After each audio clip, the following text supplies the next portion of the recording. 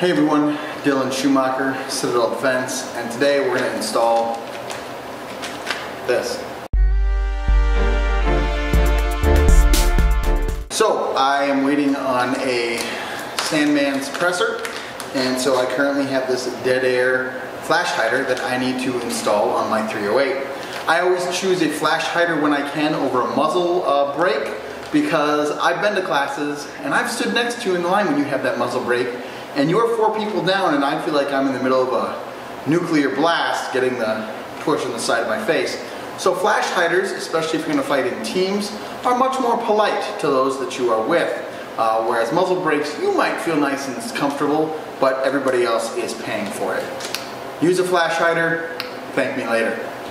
So, what we're going to do here is we are going to uninstall the original muzzle device and then install this one. I have already verified that the weapon is unloaded. I've taken the upper off the AR10 and then I have clamped it to a table. Okay, so here we are.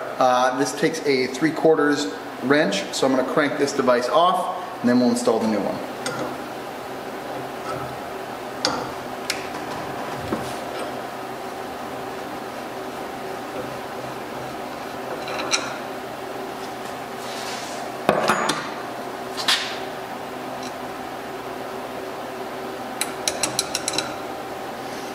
You're not going to need the washer on the new DeadAir device.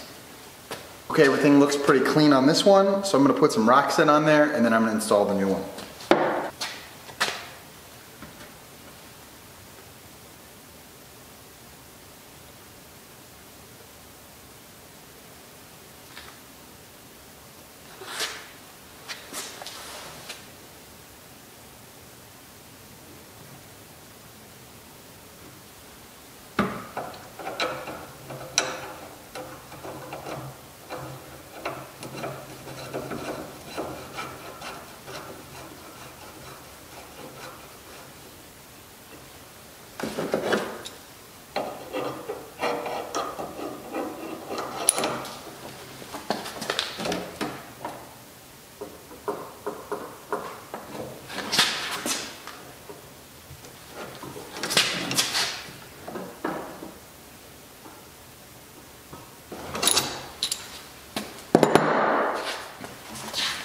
Okay, so there you have it.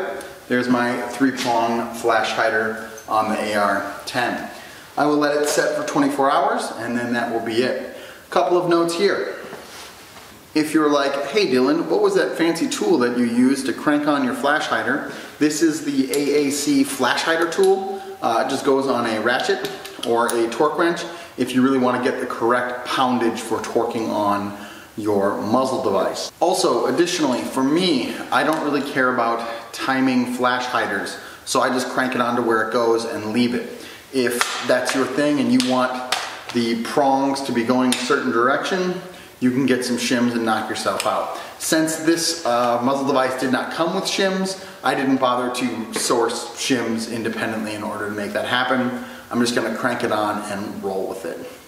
That's how I do flash hiders. It's pretty down and dirty. You do flash hiders how you please. Let me know what I did wrong in the comments. Do brave deeds and endure.